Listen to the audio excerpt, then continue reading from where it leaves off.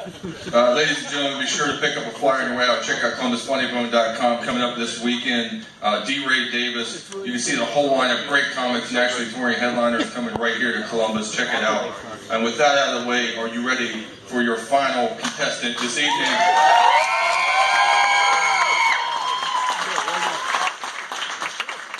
Give a warm welcome for the very funny Tyler Brunetti.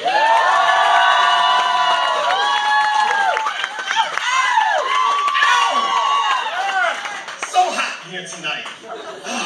So great to see all of you. So many people. Very big night. So I decided to wear a backwards hat. Because I thought, like at the very beginning, it would be really nice to get all of you to lower your expectations for me as a person. Because now it's like, it's okay if I don't make you laugh, as long as I don't roofie anybody. Jump way over that. To me, like this backwards hat, it's like the opposite of wearing glasses. Like you see somebody with glasses, you're like, oh, they're a nice person. They probably like read books. You see somebody with a backwards hat, you're like, oh, they get jealous and beat up people who read books. It's the exact opposite. I don't know. Guys, it's a rough time of year for me. I'm actually allergic to grass.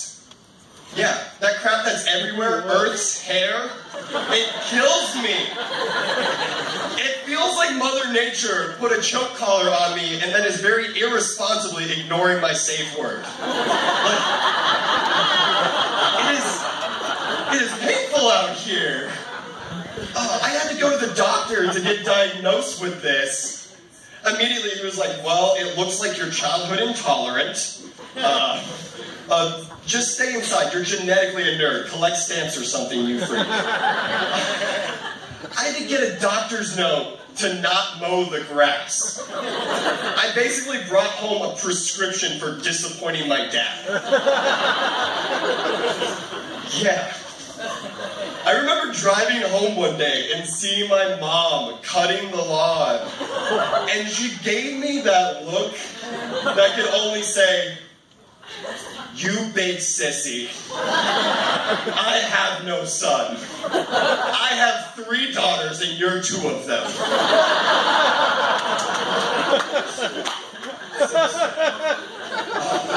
And as a result though, like I'm a very pale person. Like in the winter, I'll grab a piece of printer paper and I'll compare and compete and lose. It's not fun. I'm Italian. My name's Tyler Brunetti, and I look like Casper the Ghost lived to the age of 24. I look like Casper Brunetti, the ghostly Guido. And I guess I would just haunt people who claim to be Italian but don't have the forearm hair to back it up. I think that's what I own up to. I don't know. I'm basically just telling you guys I'm a cracker a whole bunch of times. Hey! Yeah, represent! So are we. Whatever. That was weird. Yeah, but which isn't a bad word. I found out the other day because I went up to my friend and I was like, dude, somebody called me the C word. And he was like, oh, you mean that word that rhymes with bunt? I was like, no. Call me cracker. And he was like, really? Because everybody thinks you're a cunt. And I was like,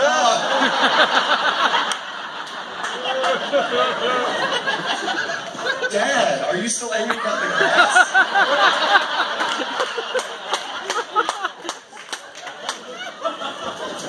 It's so sad.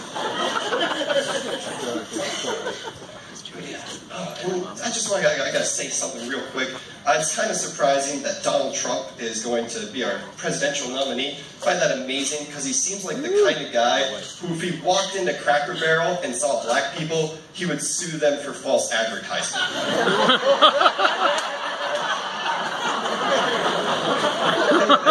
amazing.